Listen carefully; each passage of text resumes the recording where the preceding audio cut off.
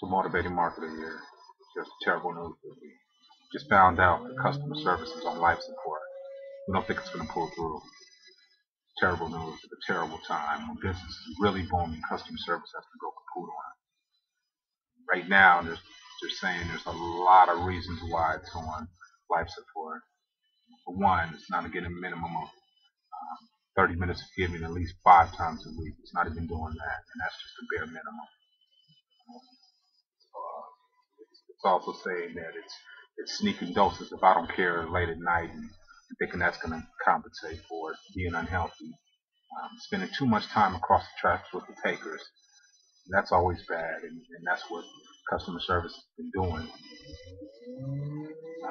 It's been over-consuming, being pushy. Yeah, it's just taking that way too much. And every time it gets a break, it wants to be pushy.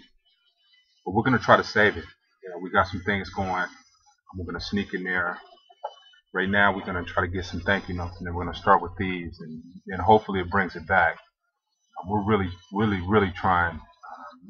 It's not gone yet. We just wanted to breathe. But right now, it's not looking too good for life support. For customer service. It's on life support, and it's in the intensive care unit. I'll get back with you with more details. The Motivating Marketer, signing off. Thank you.